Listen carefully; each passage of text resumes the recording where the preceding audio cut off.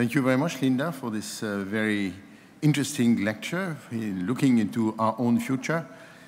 The last speaker of this session will be Lydia Lynch, and she will be talking to us about the future of immunology, and she's really from here, Dublin.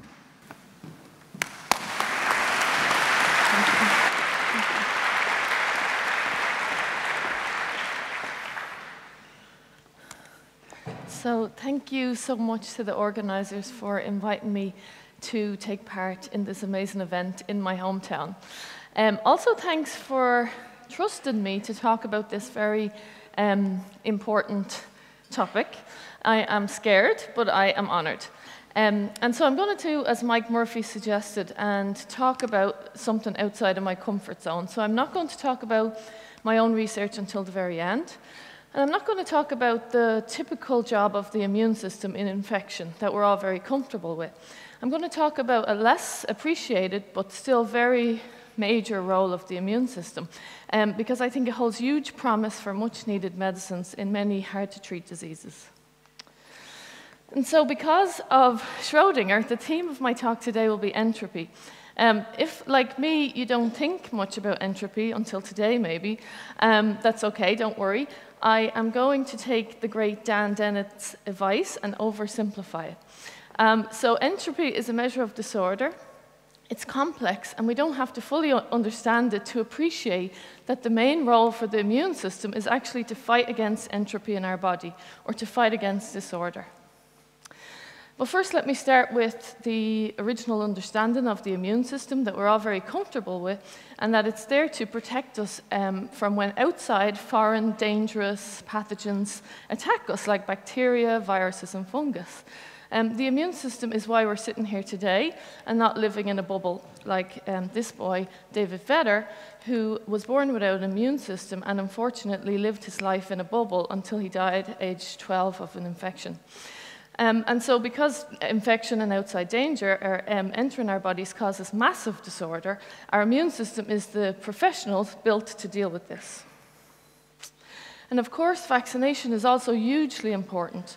I'm not going to discuss vaccination here today because I could talk all day for it. So even though it's a major feature of the future of immunology, because vaccines will get better and we'll have vaccines against more diseases like HIV, and vaccination has saved millions of lives. So to protect our children, to protect our community, and to protect our world, we should vaccinate. However, for a long time, this was thought to be the extent of the immune system. Protection from outside harmful things, things that can cause disease. But what about danger and disorder that start inside our body?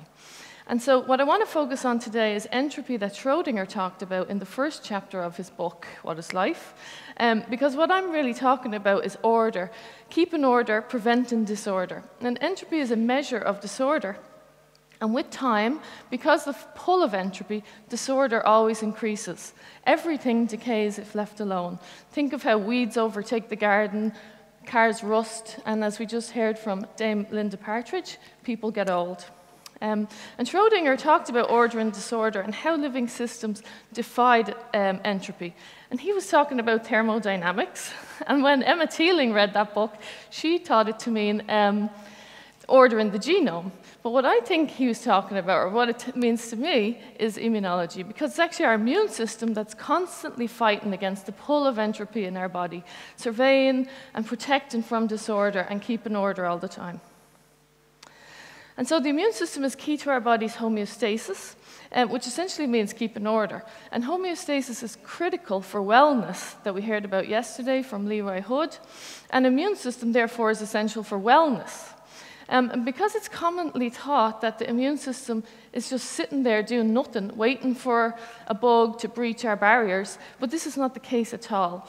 We sometimes don't realize that there's constant repair and damage going on in our bodies all the time. And because the universe naturally slides towards disorder, you have to use energy to create stability and order. And so just like successful houses and cars require cleaning and maintenance, and successful relationships require care and maintenance, the successful maintenance of our body requires the constant efforts of the immune system all the time. So just think of the gut for an example. Now, you don't have to look at any of the details in this picture to see that there's a lot going on in the gut all the time, and it's actually the case in all our organs. And so every single day, the cells of the villi shed, and new ones are made by the crypt, by the cells in the stem cells in the crypts. And they do this in response to the diet that we eat. So the more we eat and the different things we eat, they make these stem cells make different amounts of daughter cells. And this balance needs to be perfect throughout the whole gut, throughout our whole life, or else we'll get cancer. And at the same time that this is happening, our gut is completely full of bugs, mainly good bugs, and we must live in harmony with these, so the immune system mustn't sense these. And these also change with the diet every day. And then at the same time, the food, we're taking in food all the time. Food is foreign, it's coming from outside, and we must not attack the food. But at the same time, while we're eating, we could eat a bad bug, and the immune system absolutely has to sense that. And so if any of these things goes wrong, we could end up with a disease like inflammatory bowel diseases like ulcerative colitis, Crohn's disease, different food allergies, celiac disease, and colorectal cancer. But our amazing immune system is at work all the time to prevent this. And so, how does it do it? A big part of how it does this is inflammation. And inflammation has got a bad reputation as being something that's nasty, but homeostatic inflammation is the protective response that our immune system uses to keep us safe. The immune system detects disorder and mounts an immune response, and the immune cells produce cytokines. These are key. These are the effector molecules of the immune system. And then everything these are going to put the disorder back into order, and then everything should be shut off with a very fine balance, because once this disorder is detected, the inflammatory response must be turned off. And often this goes wrong, and you get chronic inflammation, and then this is underlying many different diseases, nearly all diseases. And so potentially the immune system is involved in nearly all diseases. Because what is a disease? In a basic sense, a disease is a disorder of some part of the body. And if the immune system's main job is to seek out disorder, we could predict that the immune system is then involved in all disease. And there's no part of our body that's separate, really, to the immune system. We used to think the brain was, but I'll tell you later, it's not. And so not only immunology is key to the future of medicine for typical disorders that we already knew had an immune component, like autoimmune diseases and like rheumatoid arthritis and type 1 diabetes, but also it seems to be key to many diseases that we didn't know had an immune component, like diseases associated with the brain and type 2 diabetes.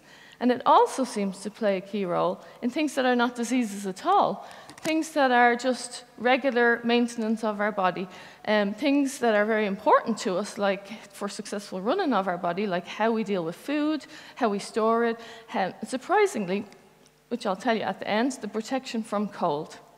And if we can accept that the immune system is involved in all of these, then it opens up a world of possibility for new ways that we might treat these diseases. And I only have time to talk about 3, so I'm going to talk about cancer. I'm going to talk about diseases associated with the brain and the immune system associated with fat. And so let's start with a feel-good success story, which is cancer immunotherapy. So I think this is one of the most exciting breakthroughs in immunology that's already benefited loads of patients in the clinic, and it's just going to get better over the next 10 years. And cancer is a classic example of when disorder wins. Entropy increases over time, as does cancer, because the more we live, the more chance that something is going to go wrong. And I became interested in immunology because of cancer, because we have this innate killing system already in our body that can kill cancer, which I just thought was so cool. And here in this video is a natural killer cell of the immune system, and this is the tumor, and it's really a professional at finding tumor cells and killing them. So then, why do we die of cancer? So what do we know about how the immune system would sense disorder, including cancer? Well, cancer happens when a normal cell goes out of control, dividing.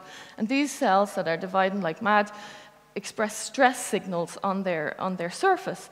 And they also produce antigens that normal cells don't produce because they're divided normally. And the immune cells are able to detect these stress markers, markers of disorder, and they become activated, and then they can kill. This positive activation signals. But then what was later discovered is that the immune system also has, and immune cells also have inhibitory receptors. And these inhibitory receptors, like PD-1 and CTLA-4, these are the brakes of the immune system. They're absolutely critical to prevent autoimmunity so our immune system doesn't attack our own body. And these are called checkpoints. But cancer hijacks this system. The cancer cell put receptors for these inhibitory receptors on them, and so the immune cells that come into the tumor to kill it are inhibited by the tumor because it's hijacked this system. And it was these 5 scientists, Arlene Sharp, Gordon Freeman, Tasuku Honjo, Li-Peng Cheng, and James Allison, sorry, it's gone a bit wonky, that discovered this inhibitory pathway in the immune system. And they're potentially Nobel Prize winners of the future for this major discovery. And they were studying something else. They were studying autoimmunity and HIV. They weren't even studying cancer. But they found that cancer hijacked this pathway, and it prevented the tumor cells from killing. And when they designed antibodies to block CTLA-4 or to block PD-1, the immune cells became reinvigorated and woke up and eradicated the tumor. And this is just a little aside story. When I moved to Boston 10 years ago as a postdoc, I was working in the same floor in Harvard as Arlene Sharp. And I met Arlene on my first week back after having my 3rd baby. And we were having a cup of tea, and Arlene was giving me advice on returning to work after having a child and what she did after returning to work after having a child. And in the room beside us, she was also discovering PD-1 and PD-L1. And these were being tried in the clinic, and they were working in people. And it was just the most exciting time to be a young immunologist.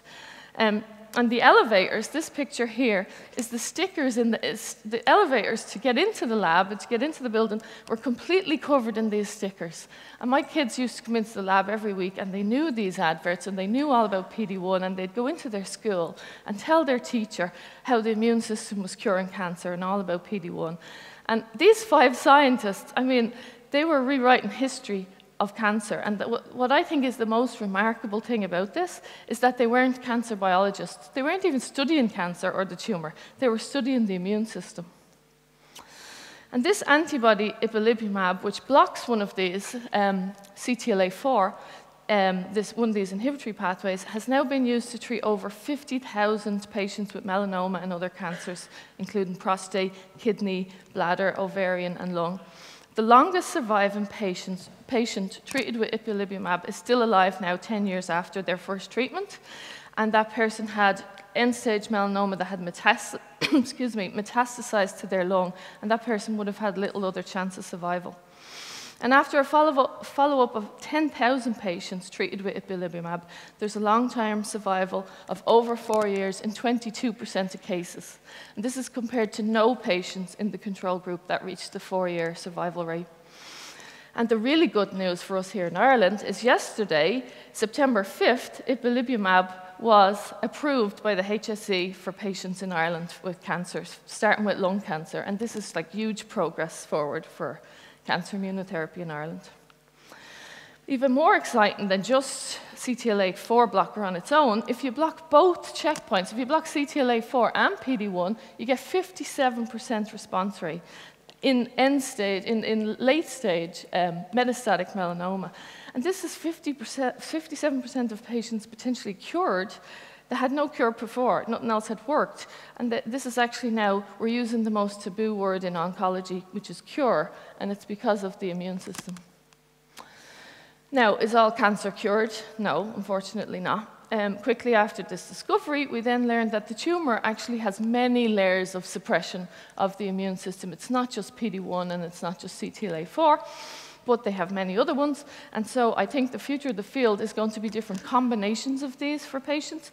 But so far, some trials with different combinations seem to be chosen kind of at random, and some of them are not working. And so the future of the field is likely that we would have a more targeted, personalized combinations depending on what the person's tumor looked like.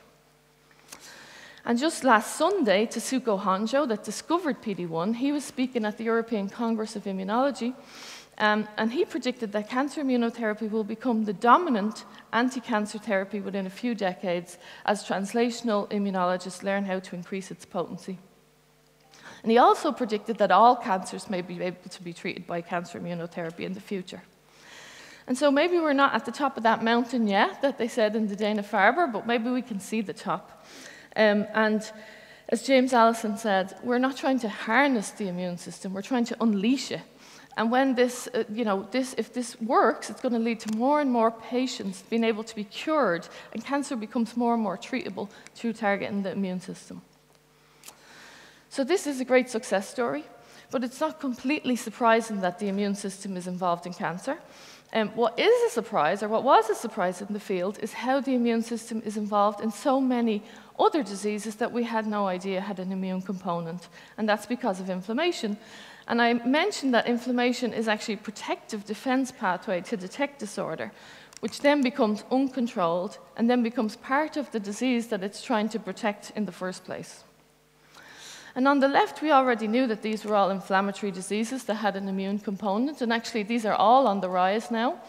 But on the right is diseases that we hadn't actually appreciated had an inflammatory component.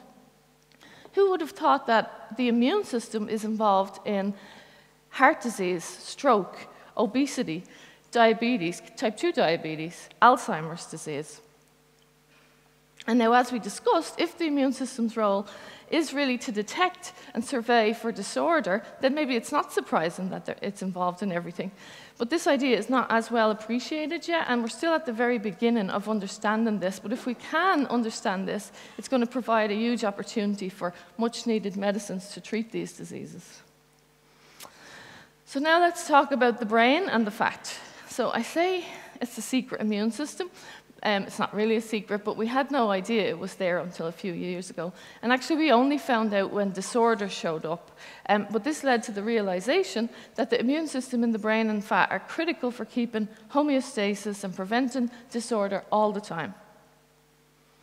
And so the brain is maybe the unlikeliest place to find the immune system, because for years, textbooks have shown that the brain and the immune system exist in isolation from each other. The brain controls the body, the immune system defends it, and that's it, and they're separate to each other. But then who's keeping order in the brain? And at this conference, we've heard already about the amazing neurons. We're going to hear more later today in the brain. But there's also microglia in the brain, and they're a macrophage-like cell here in green. And a macrophage is a type of immune cell that's found throughout the body. These microglia live in the brain. And they're always working, they're always wiggling, they're always like, they're actually the only cell in the brain that's always moving. And they're looking for trouble all the time, looking for signs of trouble, surveying the brain for danger, for bacteria, viruses, and injury. And recently they've been studied as the bad guys in Alzheimer's disease. Because in Alzheimer's, the tissues build up of sticky clumps of beta-amyloid protein that forms plaque, and this disorder is sensed by the microglia in the brain, and so the immune system, or the immune response, kicks in. And you can see here in red, this is the beta-amyloid plaque here, and this is the microglia all come onto it to gobble all the mess up. And this is basically an inflammatory response. It's trying to heal the brain by clearing away the amyloid plaque, but for some reason it fails, and the inflammatory response gets out of order itself, and it makes everything worse, and so the brain cells are struggling to survive. The current medication for Alzheimer's disease is approved maybe because it's just better than nothing. The drugs were pioneered in the 70s and 80s, and they treat the symptoms as opposed to the underlying biology.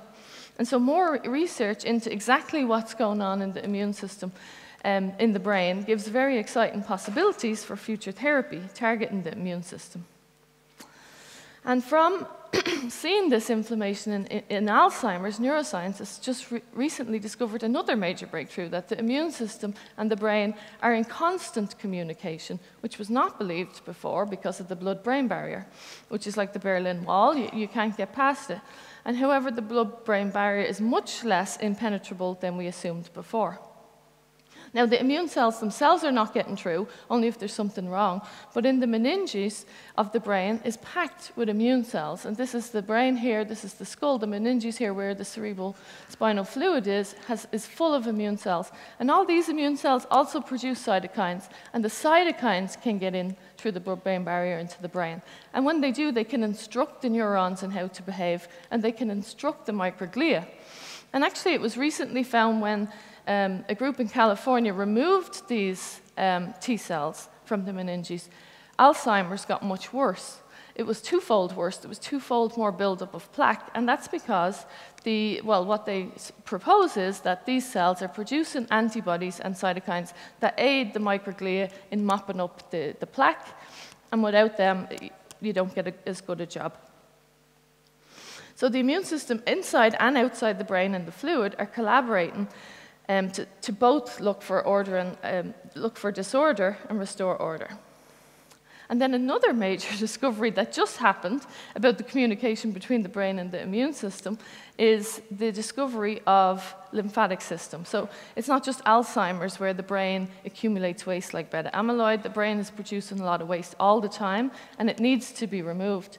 And it's thought that it needs to be removed to keep healthy, and it's thought that this happens when we sleep, but how this gets out of the brain wasn't really fully understood, and this was a major question, major fundamental question in science. And Jonathan Kipnis and his team at the University of Virginia have found that there's lymphatic vessels in the brain.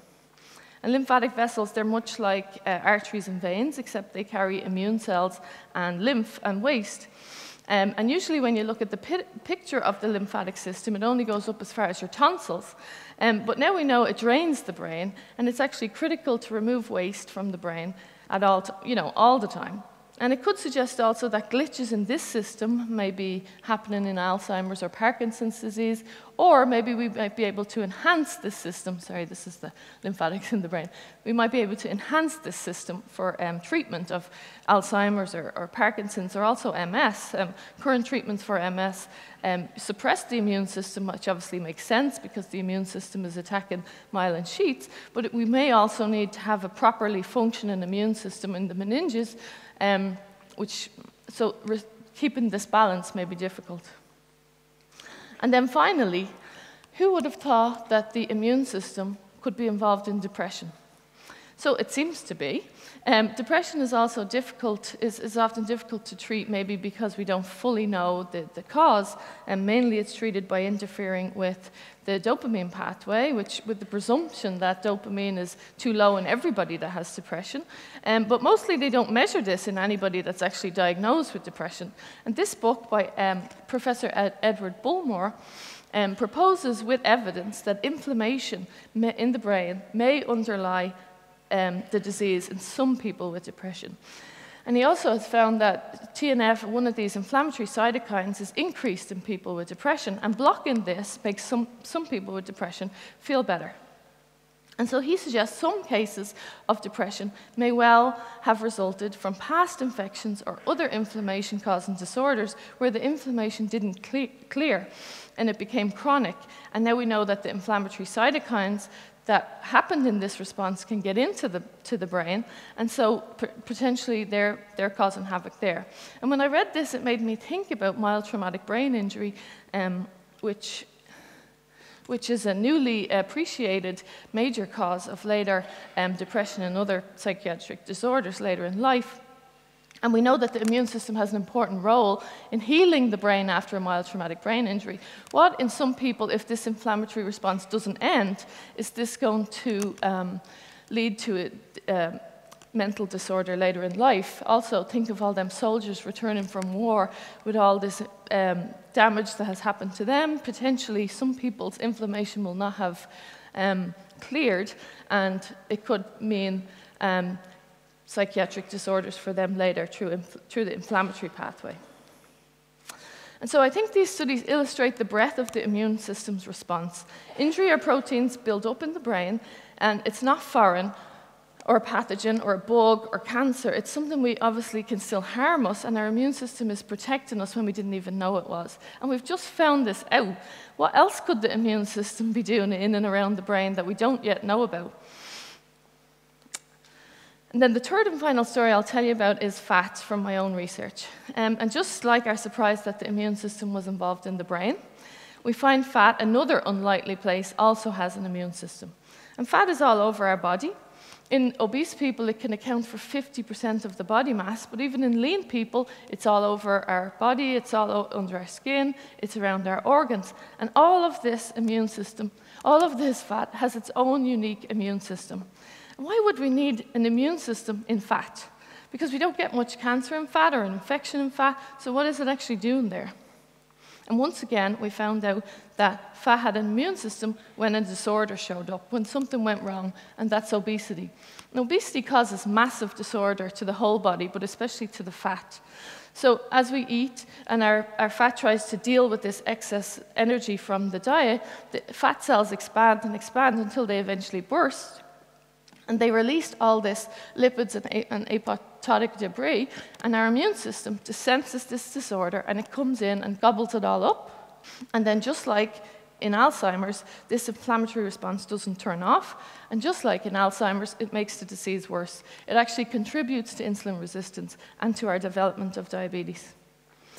And from our obesity studies, again, just like Alzheimer's and then the normal brain, we also learned that from our obesity studies that normal, healthy, lean people, their fat also has an immune system that's constantly fighting disorder in order to maintain homeostasis. And initially, we thought fat was inert, it was just sitting there storing stuff.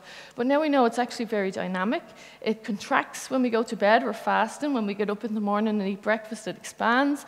It also produces a lot of molecules that control the brain and our behavior. And therefore, the immune system must keep check on all this to make sure everything is optimally maintained. And a few years ago, we found that lean adipose tissue contains a lot of cells called iNKT cells. And what's special about these cells is that they recognize lipids, unlike most cells in the immune system. This is the lipid-sensing arm of the immune system, which was thought to be rare in humans until we found them in fat. This is them here. You can see they live in between the adipocytes and also beside the macrophages. And they play an important role in maintaining order. We know this because in mice, if you remove them, the mouse gets fat, and it also gets diabetes. And I won't go into the details, but again, cytokines here produced by the iNKT cells, this time anti-inflammatory cytokines, like IL-10, were key, because these are key to keeping the adipocyte healthy and also the macrophage healthy. And finally, a very quick story. These were not the only cells that we found in adipose tissue, and I'm going to tell you about the most unexpected finding we had about the immune system in fat. And it's not about pathogenesis at all. It's about, there's no disease involved at all. It's something that happens every day, but nevertheless potentially is dangerous to us, and that's changes in the environmental temperature. So we discovered these innate T cells called gamma delta T cells. They also live in fat in here between the adipocytes. They're also rare in the rest of the body. And what's special about these is they produce a cytokine called IL-17. So what happens when you remove these cells? Well, when we removed them from the fat, nothing happened. And we were very disappointed because it had taken us years to make this mouse. And that's one reason. But the other reason was it was very unsatisfying that there was these special cells that lived in the fat. They never moved out of the fat. They were very rare in the rest of the body. They produce IL-17. And when you remove them, nothing really happened. So we said, OK, let's study these mice more deeply. And when we did, we found that they were a little bit colder than the other mice, just a little bit. And so we know that the fat is very important for keeping us warm. When we sense, when we're cold, our skin senses the cold through cutaneous thermoreceptors. It goes to the hypothalamus. This activates the sympathetic nervous system to produce norepinephrine. And the target of this is the fat cell. So you need the fat cell to then induce lipolysis. The lipids get released, and the lipids are the fuel for thermogenesis to burn these lipids so that we can keep warm. And this is very important for us to stay warm as well as shivering. And so now, what was very surprising is that when we put these normal mice into the cold, these gamma delta T cells started producing IL-17 immediately. So for some reason, these cells are activated by the cold. So what happens if we took away these cells and then put the mice into the cold? And what happened was they all died. So, and this was sad. but I was happy with just the first experiment. And so what happens is when we give a cold challenge, the mice drop their temperature. And then at this critical time, 5 hours, the mice induce lipolysis, and they use this fat to fuel the thermogenesis, and then they can ramp up their thermogenesis to stay alive. But when you don't have IL-17, it didn't happen.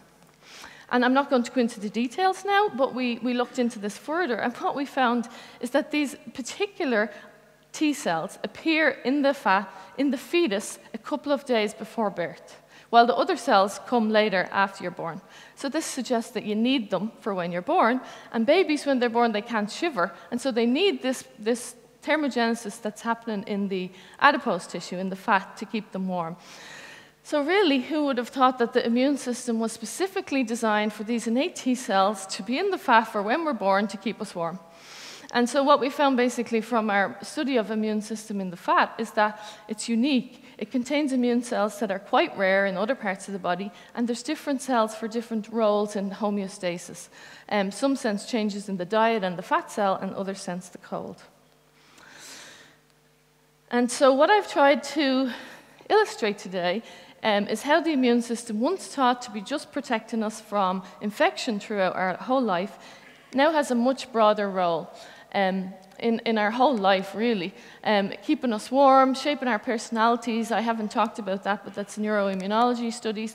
Responding to our diet, protecting or causing obesity, attacking our own cells as well, causing a lot of autoimmune diseases, especially as we get old, and also protecting and contributing to brain disorder.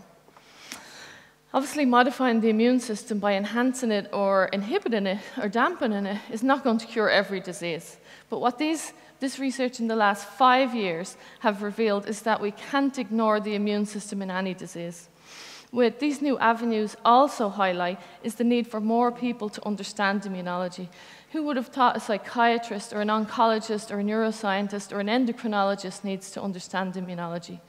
And in order for us immunologists to understand the full potential of the immune system, there's a huge need for collaboration with different fields, especially neuroscience.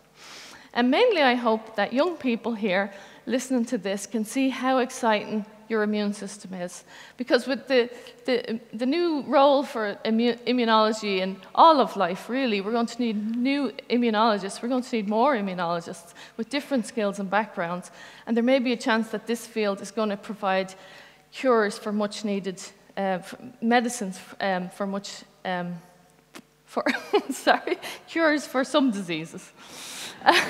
So, Gurv Mahagut, thank you very much. Thank you to the funding, my lab.